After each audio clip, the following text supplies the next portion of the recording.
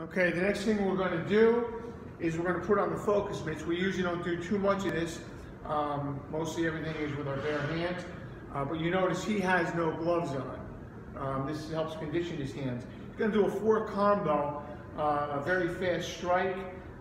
It's a straight right, straight left, a backhand, and a hook in a matter of seconds. All right, show us how it's done, Will. Good. Let's do it again. One more. Good 4. Good. That's for in-tight fighting. That back fist and that hook at the last thing is an incredible combination. It really is amazing, and we're going to show you guys in a second here what that might look like in a street fight scenario. So it would look similar like this. Like if the guy comes in and you are going to be the aggressor, you know he wants something. He's coming at you. Here comes the strike. It's 1, boom. There it is. He's striking. See here, the chin, back fist, hook. That's how quick it would be. So this is in case there's an aggressor on the street, you don't want a problem. What you want. I don't want a problem. He pushes you, and as you see right there, my reaction instantly was not, any aggression anymore. It was, fuck, I just got hit a bunch of times. And you saw how we bridged the gap. I just didn't hit him like this. I came in. So now I'm on this side of him. Even though now I can trap him, here it comes, and into this.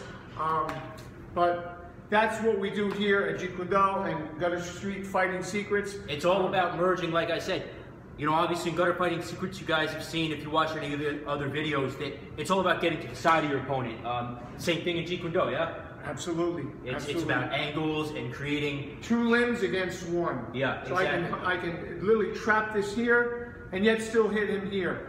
And even if I were to come and freak out with this thing, he's coming and chin jab. It's as quick, or to the throat. Yeah. All these soft things, and I know I saw some of your videos, great work. These soft targets are the eyes, the throat, here the solar plexus, the groin. All those things are at your advantage. Take them. And again, another good thing about JKD, like we were saying, is it is kind of a defensive art in a way of speaking. So if we're in a road rage or something like that, right?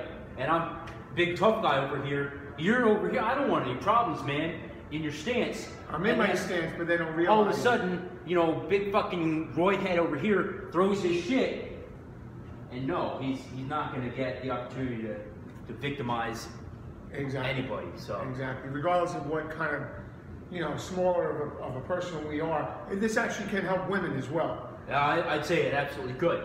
I don't typically like to teach women, a lot of like heavy striking or anything, but this type of stuff, just deflect it, use his energy against him, would be pretty perfect. Absolutely.